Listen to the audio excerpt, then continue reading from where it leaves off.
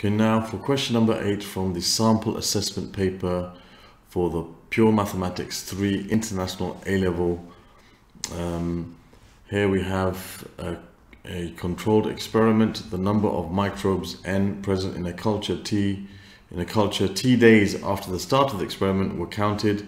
N and T are expected to satisfy a relationship of the form N equals AT to the power of B, where A and B are constants. Show that this relationship can be expressed in this form.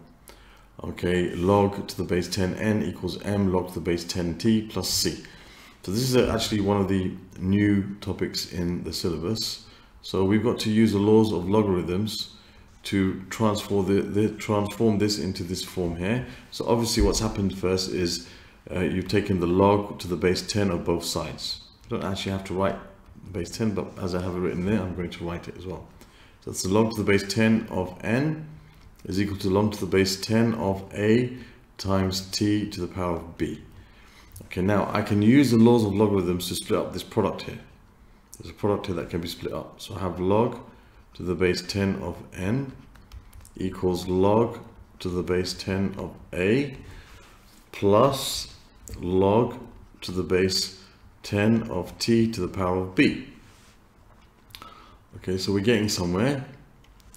Now we can say log to the base 10 of N equals, I'll write this first, and I'll write this with the power, using the power law. So what I've done here, I've split this up using the laws of logarithms, where I have the multiplication law.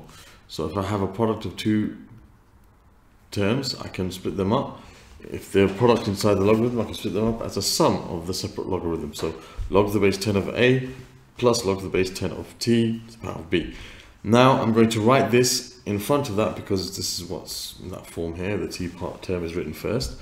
And I'm going to use the power law. The power law, okay, so what I use for this law, just for a recap, is log to the base of anything. For example, A of BC is equal to log to the base A of B plus log to the base A of C. That's the law that I used for this, to split this up. Now I'm going to use a power law, which is log to the base A of B to the power of C is the same thing as C times log to the base A B.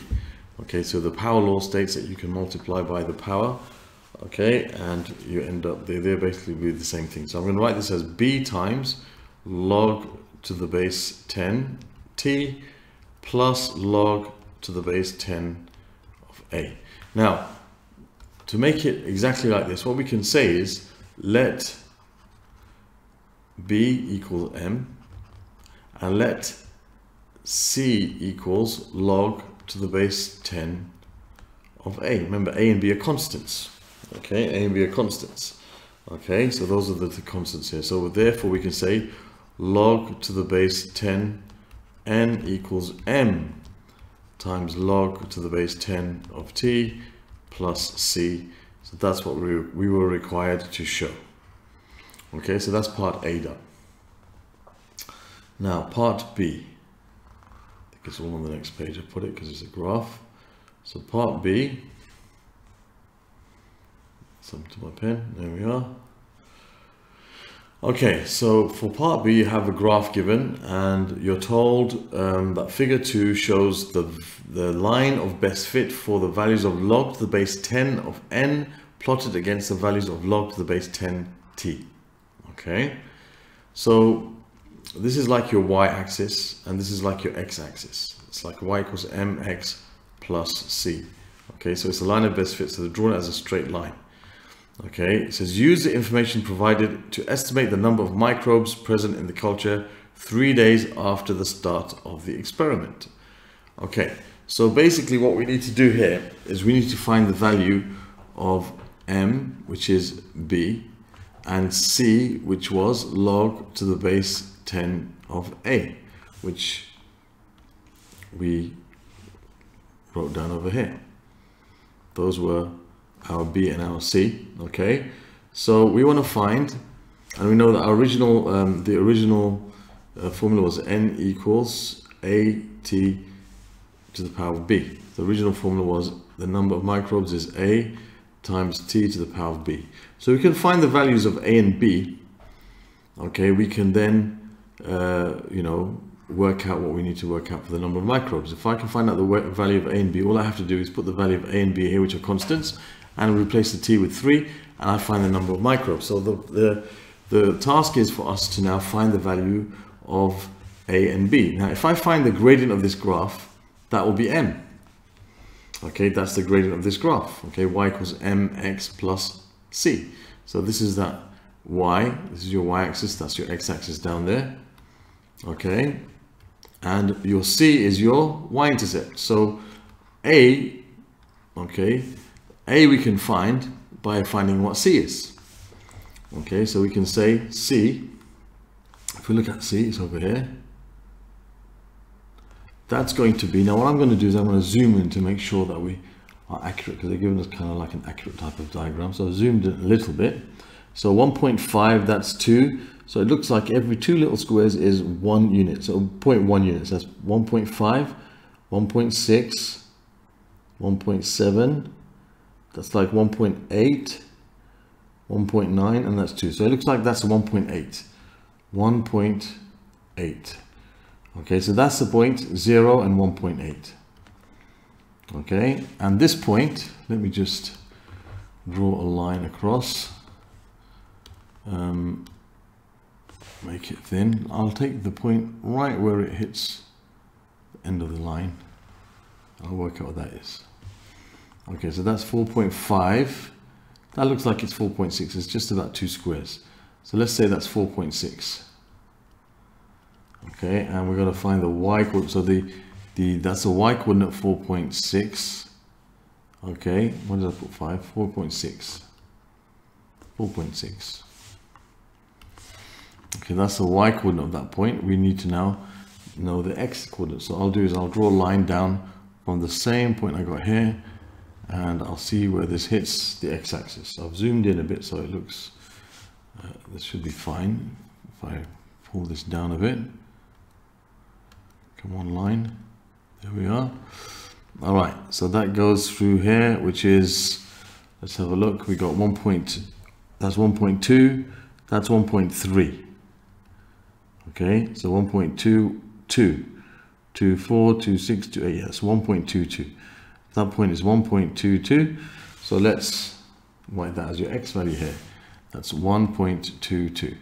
So the gradient of this curve, okay, is going to be given by the change in y, which is 4.6 minus 1.8, over the change in x, which is 1.22 minus 0.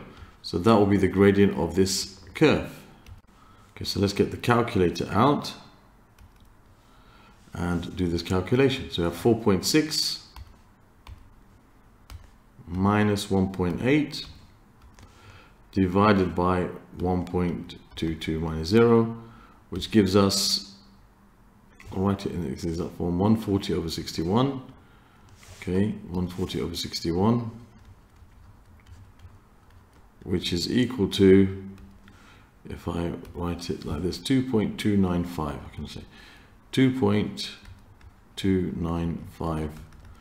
Okay, so that's the gradient of the curve, and that's of the line, sorry, and that's the y-intercept 1.8. Okay, so let's zoom out again to our normal view. Okay, so now we found the gradient and we found the y-intercept. So we can say that B is equal to 2.295, or if you want to say in more exact form, we can say 140 over 61. Okay, 140 over 61. And to find A, we can say that C, which is 1.8, C 1.8 is equal to log to the base 10A.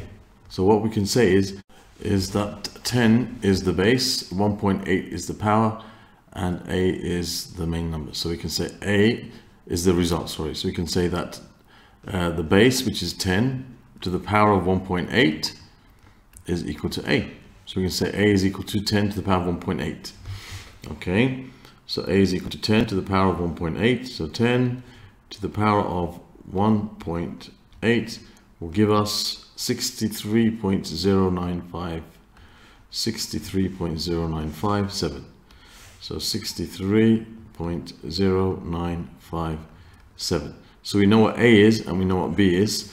We can now answer the question that's asked, which is to use the information provided to estimate the number of microbes present in the culture 3 days after the start of the experiment.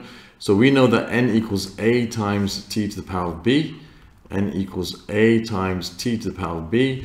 Now we know here that t is equal to 3 because 3 days. And we know A is equal to what we found earlier, which is 10 to the power of 1.8. I'll leave it in that form. And we know what B is, and B was 2.295, which we wrote as 140 over 61. So we can find that what n is now after 3 days. So let's say A, which is 10 to the power of 1.8, multiplied by t, which is 3 to the power of 140 over 61, and that should give us the number of bacteria. Okay, so we've got this already in our calculator, times 3 to the power of fraction 140 over 61, which gives us 785.294, 785.294, 785.294, which we'll round to 3 significant figures as it doesn't tell us anything else. So we'll write it as 785 microbes. Okay, that's the answer to part B.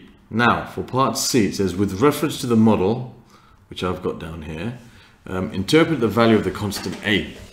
So here we can see that the n is the number of microbes, and t is the number of microbes. T is the number of days.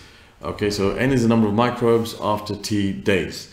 So what would A mean here? Well, basically, if you think about it, when t is equal to 1, you'll have n equals A times 1 to the power of B. Now, 1 to the power of anything is going to give you 1. So when t is equal to 1, n will equal A. So you could say that A is the number of microbes present, the number of microbes after 1 day.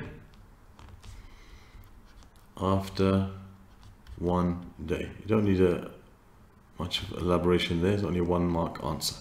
But you can see that from this here, that whatever, if t is 1, then n will equal A. It will be the same as A. Okay, so that's the answer to this question. Now this is a new type of question in the P3 papers. You won't find them in the old C3 papers. So this is something, all the C3-4 papers for that matter. So it's something that you have to be aware of when you're revising. Okay, that this type of question needs to be practiced, and you can find these type of questions maybe from other examining boards. I will try and make a few papers eventually, although I don't think I'll be able to for the January exam that's coming up in a few days. But we'll see. You have to try to look up questions like this to not forget that it's part of the new syllabus. Okay.